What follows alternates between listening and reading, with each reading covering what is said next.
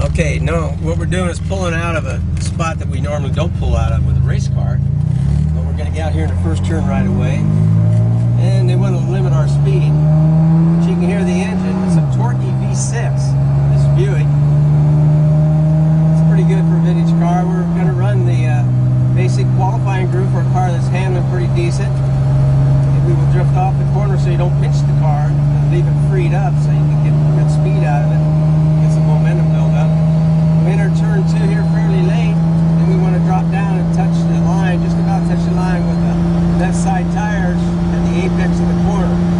And then we come off the corner. I notice there's something on the track there, so we're going to avoid that. It's right in the groove. But we come out here next to the wall and head down the back straightaway. Now we're only running about 78 miles an hour right now. So if you can imagine, a race car at speed would be going past us another 135 miles an hour or so. And at this point of the track, we're getting to the trap down here with antenna under the track. And we're clocked to straightaway speed. And even in 1996, my last race, we were clocked at 230 there. And we would average about 224 the back part of the field. That was the year that Ari Lyondike set the 4-lap track record over 236 miles an hour. So as you can see, it might look pretty quick to us with a passenger car, but that speed in a race car would be a whole lot quicker. Kind of gives you the feeling that you're playing a video game. However, you know, with the sensation of the G-force in the corner and the straightaway speed sensation is a pretty good, exciting thrill. I've always enjoyed it. Kind of miss that. Any former driver really misses the acceleration of not the entire event, but each lap on the track.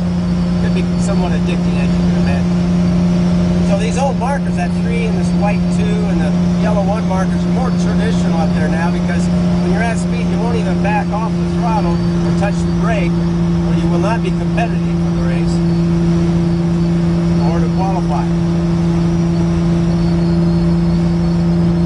Now it's a good safety feature. They have that race-safe barrier, usually in the corners, not here in the middle of a short chute. But they'll start right here against the outer wall, race-safe barrier.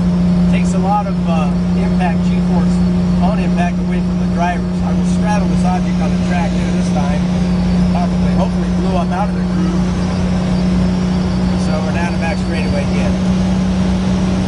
A lot of safety improvements here at the Speedway. I'm sure it's helped save the lives of some drivers on high impacts in those corners. It's the safest track. The safety rescue team are the best in the world here, of course. They've had 100 years of practice now, haven't they?